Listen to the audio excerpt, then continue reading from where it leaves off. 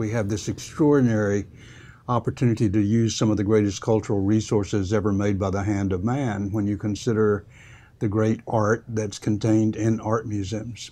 You know, every museum has great art. It's all different from one place to the other, but there's not a museum that would call itself a museum without something they're extraordinarily proud of in terms of the history of civilization. And we're no exception.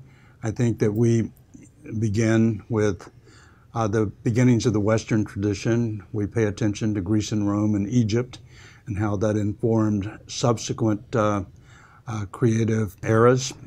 We are very strong in Western art, beginning with the Renaissance in Europe, and have some of the greatest 15th, 16th, 17th century paintings in this country, and that's not often known by people. We're trying to make it better known by people. But most of all, we want it to be become part of the lives of the people we have a mandate to serve, which are the citizens of North Carolina.